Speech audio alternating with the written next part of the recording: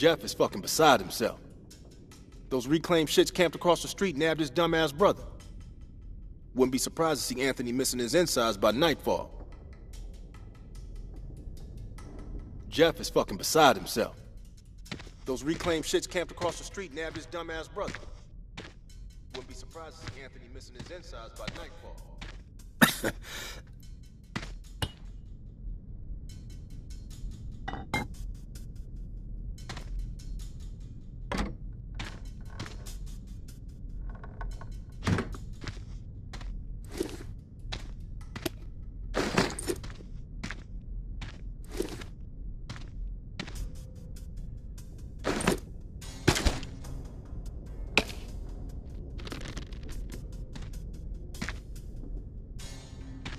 Jeff is fucking beside himself. Those reclaimed shits camped across the street nabbed his dumbass brother. Wouldn't be surprised to see Anthony missing his insides.